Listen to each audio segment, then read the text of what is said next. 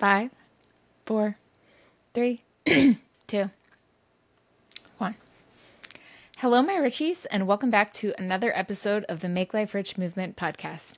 My name is Sarah. I'm your host, and in today's episode of the Sunday Strategy Sessions, I thought I would show you the books that I'm reading over the next week and a half, and see if any of them interest you. And I will certainly link them in the show notes so that if you are interested in them, you can find them at your local library or wherever it is that you purchase books. And we'll just get started right off the top with the craziest one. This one I'm definitely giving to myself as somewhat of the effect I would look for with fiction, but I just don't really care for fictional reading. So I'm going deep into the mania with Charles Manson and the CIA. It's called Chaos. It's a thickums book, so this is going to take me a few days, but I am kind of excited just to literally piece together all the things that I've always heard over the years about the CIA and them working with him and LSD and all of that stuff. I actually found this book or learned of this book on a Joe Rogan episode. And I was just like, you know what, fuck it. It's summertime. I need something casual to read. And I'm going to give this a go. So I will let you know how this book goes over on Instagram, of course. I don't think I'll be doing a book catch-up episode. But if you are into conspiracy theories turned reality, you may want to give this one a little looky-loo. So it will be in the show notes. The next book that I'm reading is a little thick in terms of just the amount of content they have yammed into this book. And I just okay, so sidebar, I pick most of my library books online, so I don't get to see them. I don't know that they are a 2024 release unless I specifically search for that. So I accidentally, every time I reserve books, pick 3 of these damn things that have a 2-week rental.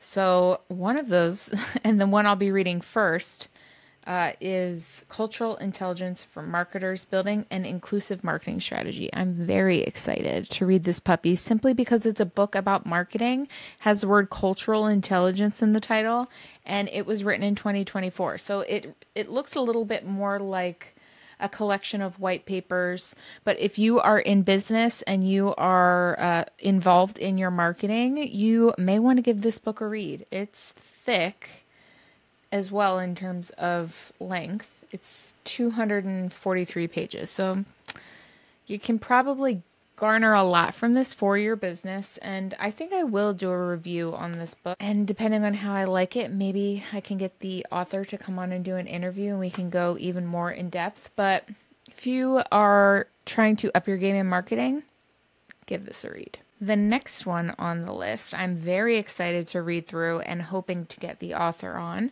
It's The Vagus Nerve Reset by Anna Ferguson. It's definitely something you could read in a day or two. And I think for people that have no idea what the vagus nerve is, let alone why you'd want to reset it, I think this book is actually going to truly be perfect for that, which is why I would love to have her on. She's a somatic therapist, and she just gives you a lot of tips and tools to kind of train your nervous system and just kick it back out of trauma and into a period of rest. So I'll let you know how this goes. One of those 2-weekers. Another book that fell into the 2-week category, The Weight of Nature. This is kind of just how climate change changes our brains and the way that we interact with the world. Never thought about that, but we're animals too. So what the fuck?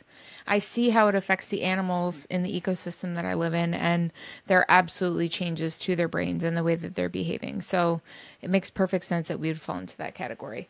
This book is about, I don't know if you guys care how long the books are, but I'm just telling you because I'm always curious what the investment level is for me before I'm I'll sign in. So this one is $275. Not bad. It does seem like it has just a lot of jam-packed evidence, a lot of theory, and I'm very excited to see what the fuss is all about for this book. There's another book I'm reading right now that I'm so pissed I don't have next to me. That should have been the first on the pile, but it is a book about Harriet Tubman. I'm really hoping to have this author on. She is so cool. Her writing style is beautiful, but I think it's really important for all of us, especially now in this time, to be aware of those that came before us and made significant impacts and changes in our culture and our country by just being one person willing to make a difference and to do something and set out to make a change. And the book is beautiful. It also covers a lot of other female just change makers that were back during that time frame, African American female and African female change makers. And no surprise there, they weren't heard or seen, and a lot of their works and contributions are now being felt and applied to modern day efforts for change and growth. And it's just such a beautiful book. I'm really hoping I can get the author on the show, and I just would really love to have a conversation about this book. So I will put the link for it in the show notes. Get to know Harriet Tubman, you guys. Her name was Aminta, such a beautiful name. She was known as Minty. Harriet Tubman came in later on down the line, but it was really beautiful to just learn about who she was and what made her, even though there was so much suffering and trauma and pain at the heart of what made her.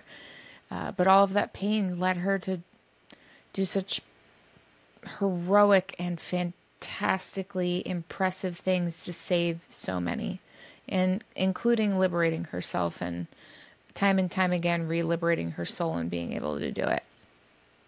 I love reading. I don't know if y'all have picked up on that, but I have replaced a fair amount of my TV time with reading time. I will say that during the day when I'm working at my desk, YouTube does get me. I've kind of fallen into a teeny tiny little bit of like a crime doc phase.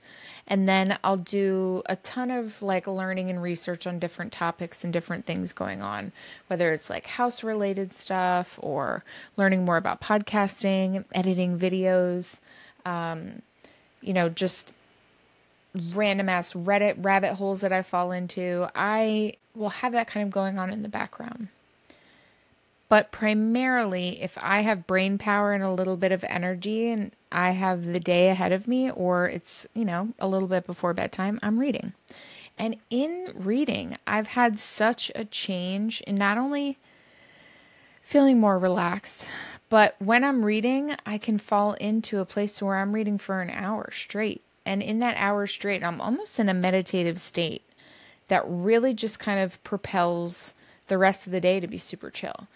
So reading, I enjoy for the meditative practice of it, but I also learn so much. And I'm a contextual person, but I also need to read something to remember it. So for me, I will find a lot of podcast topics and people that I like to interview based off of the books that they've written or the research that I've done.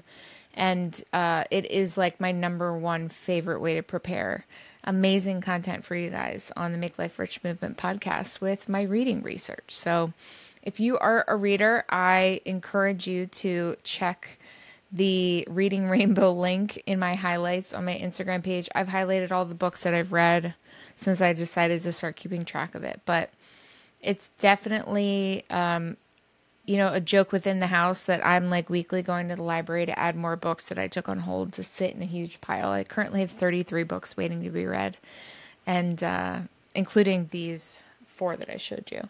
So I've got my work cut out for me.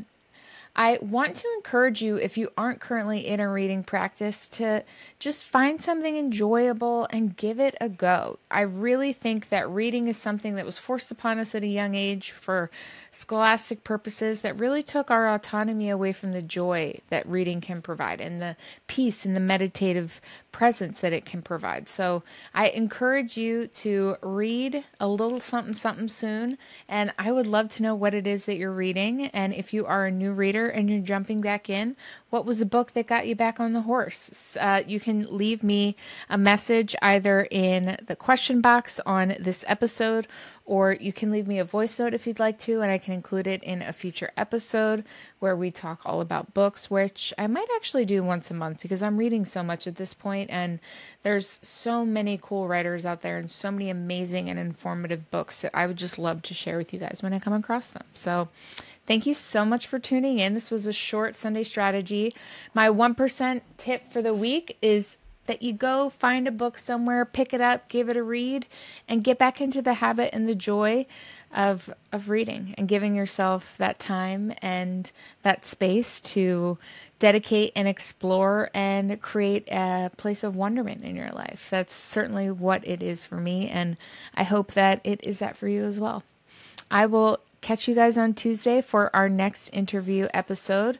We have a very, very informative business episode coming up where you are going to get to know just exactly where to begin with something that we all need to run our business. And I'm being a little cheeky with not telling you exactly because I want you to wait in suspense until Tuesday. But until Tuesday, my Richies, I hope that you have a fantastic week ahead. And as always, make life rich.